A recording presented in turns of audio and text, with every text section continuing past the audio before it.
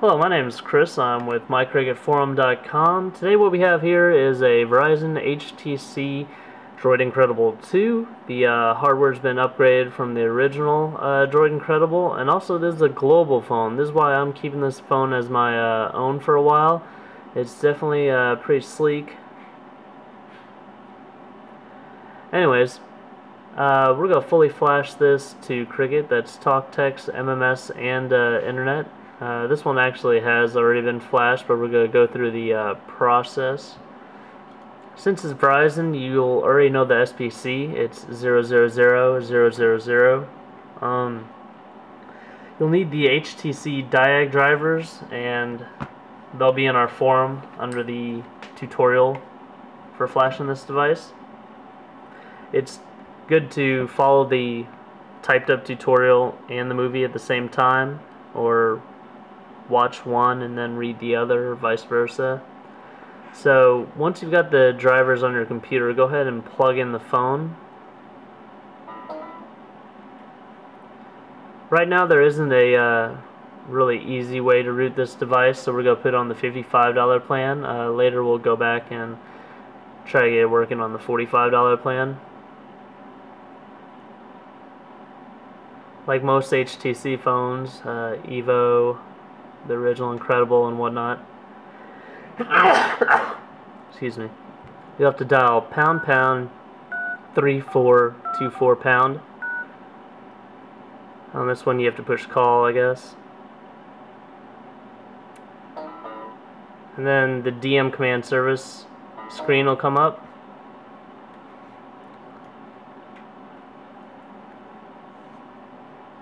And here are all the drivers and devices it's installing. Since we've installed so many devices, it should actually already know where those drivers are.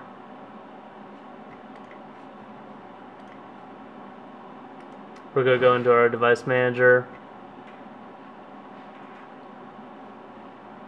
We do install a lot of devices onto this computer since we use it for flashing. So I try to keep all the COM ports the same. See, it's already up on COM port 80.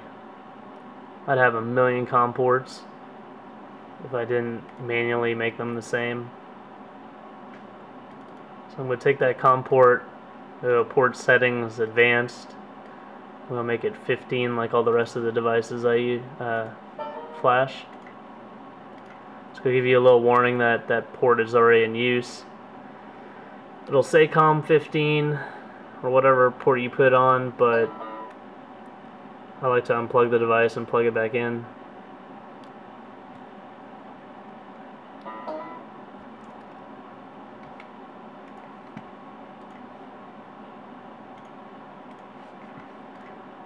So next I'm going to go to QPST. I'll show you how you would do it if you didn't have this COM port set up already with QPST. Just go to the configuration.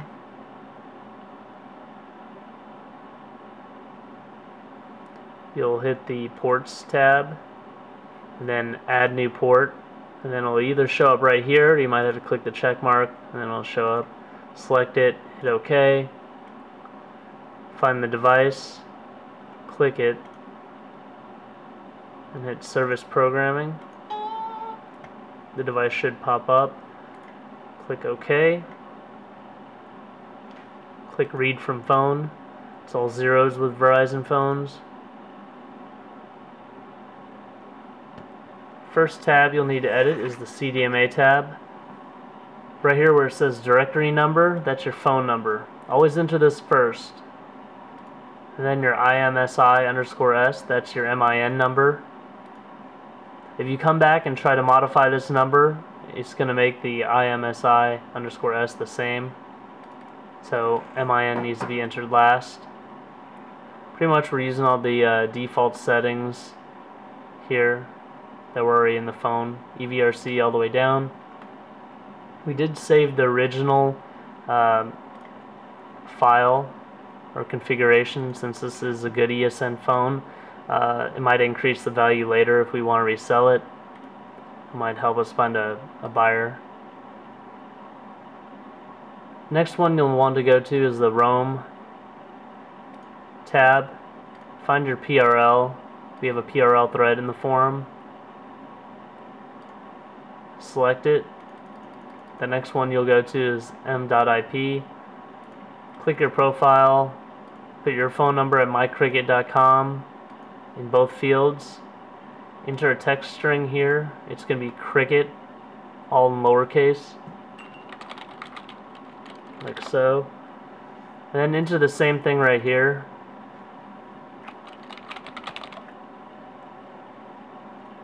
Then you'll hit OK. It's okay for the mobile IP behavior on this device to be mode plus simple fallback. Go to the PPP config tab, hit UM, so your phone number at mycricket.com here, your phone number at mycricket.com here. Enter the password cricket in lowercase again. Select these two boxes, then go to the AN. You won't be able to enter anything here, so don't worry about that. Enter your phone number at mycricket.com there, and then cricket as the password. Make sure that box is selected. And then go ahead and hit write to phone. It'll write to your phone and then it'll reset the device. And if you're on the $55 plan, at that point you should have talk, text, and MMS working. Actually, talk, text, and internet is what I meant to say. For MMS, you're going to want to install APN Backup Restore.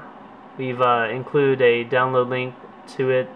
Or actually, we've included it as an attachment on the thread in our forum. You can use ADB to install that, or you can put it on your SD card and install it from your device, or you can put your device on Wi-Fi and go to the market to download that. Actually, you don't even have to put it on Wi-Fi, because at this point you should have 3G internet.